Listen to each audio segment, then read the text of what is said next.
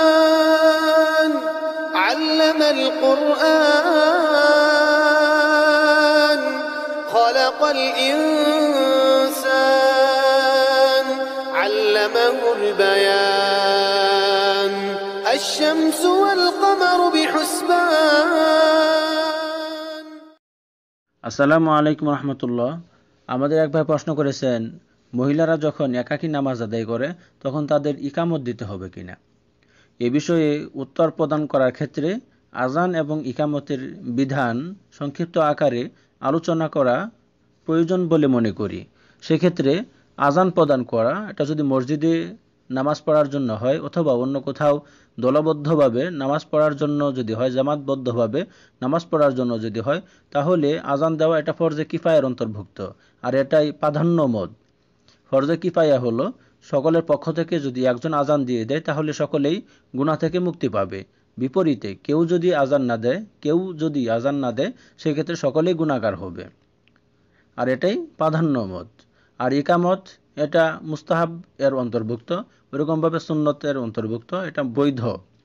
এই বিষয়ে রাসূল সাল্লাল্লাহু আলাইহি সাল্লাম থেকে হাদিস বর্ণিত হয়েছে, ইজা হাদরাতিস সালাহ ফালইউয়াজ্জিন আহাদুকুম, যখন নামাজ উপস্থিত হয় তখন তোমাদের কেউ যেন আজান প্রদান করে, ওয়ালিয়া উম্মুকুম আকবারুকুম, এবং তোমাদের মাঝে যে বড় সে জন্য ইমামতি করে। তো এখানে আজান দেওয়ার কথা বলা হয়েছে। আর একাকীভাবে নামাজ পড়ার ক্ষেত্রে আজান দেওয়া এটা সুন্নতের অন্তর্ভুক্ত, মুস্তাহাব্বাতের অন্তর্ভুক্ত। ওইরকমভাবে ইকামত দেওয়া এটাও সুন্নতের অন্তর্ভুক্ত, মুস্তাহাব্বাতের অন্তর্ভুক্ত।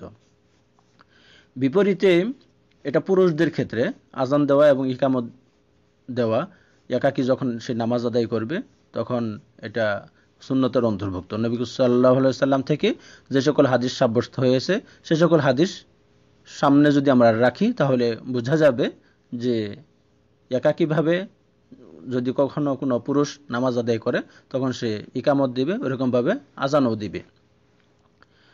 আর মহিলারা যখন নামাজ আদায় করবে তো তাদের জন্য আজান দেওয়া বা তাদের জন্য ইকামত দেওয়া এটা মাশরু না, এটা বৈধ নয়।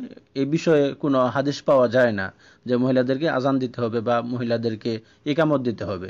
তো সেই ক্ষেত্রে যখন মহিলারা নামাজ আদায় করবে একাকীভাবে তখন আল্লাহু আকবার, তাকবীর তাহরিমা এটা দিয়ে, আল্লাহু আকবার দিয়ে সে নামাজ শুরু করবে। এইভাবে নামাজ পড়ে শেষ পর্যন্ত সালাম দিয়ে নামাজ শেষ করে দিবে।